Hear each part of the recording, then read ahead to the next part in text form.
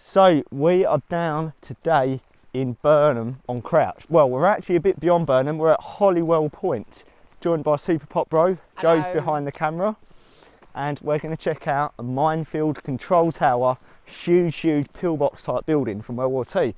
And despite not being that far away from where we actually live, we've still never been there. So today we're going to go and have a look.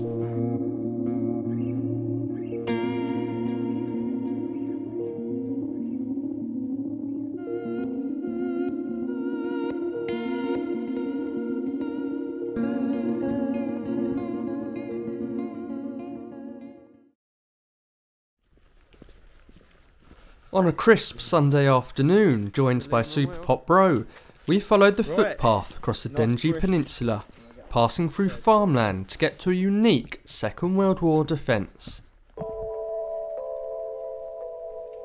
Our first stop was at one of many pillboxes in the area.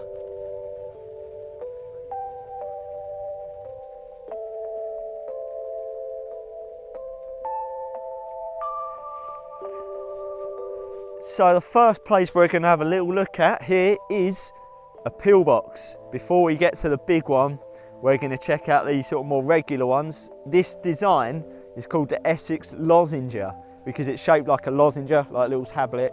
They're like a sort of hexagon type of shape that goes through the seawall, and I think basically it could fire out both ways, but the idea was you'd sort of go in from the safe side and then you could sort of shoot out like on the side where the enemies might be coming in.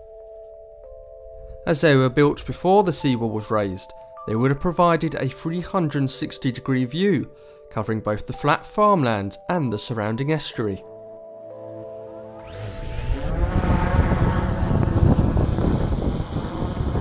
But one of the most impressive pieces of military defence is the mine tower. As Germany continued to invade France, defences here were stepped up, especially around Burnham. The Royal Navy already had a floating boom across the water, but increased their defences to include mines in the estuary. It was decided in August 1940 to lay 11 groups of 3 mines.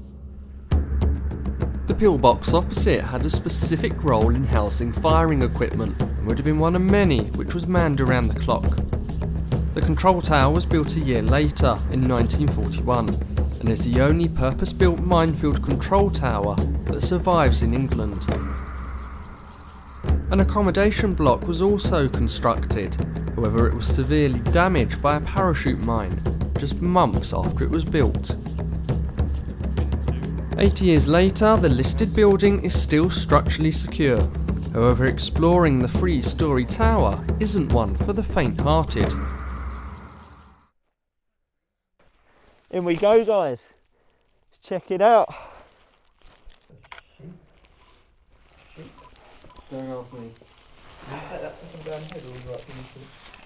Could be a bit of asbestos. Not actually too sure. Mate, but it's alright, we're all good.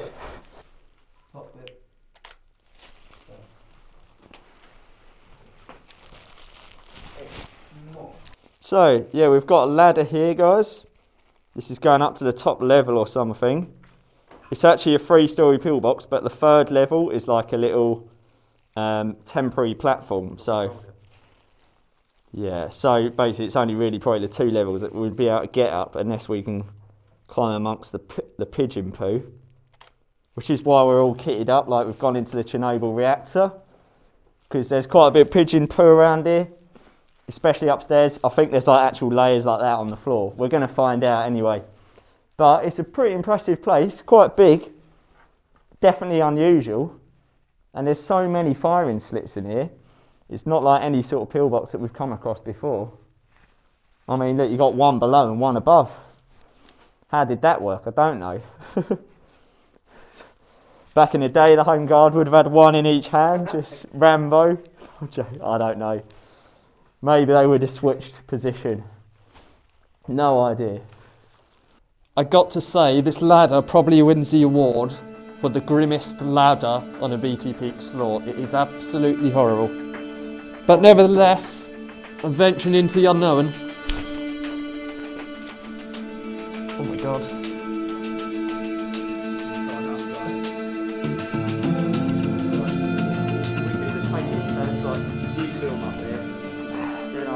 I'll go up, take a photo.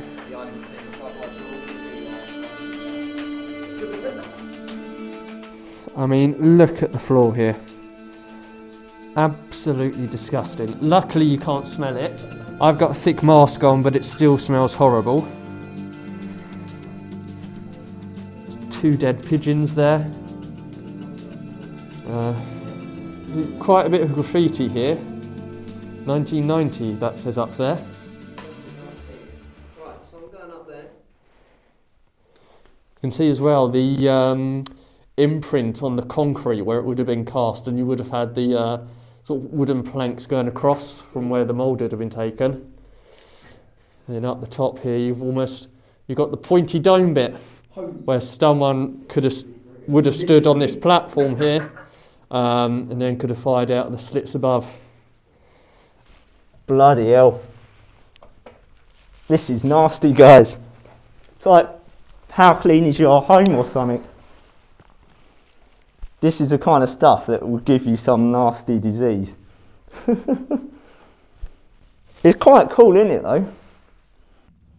So I think this big old firing set that we're at would have been for like a Vickers machine gun. Something a bit heavier than the sort of rifle slits down at the bottom. And it's got a great view out to the river there. Right, we're right to get out there in a minute.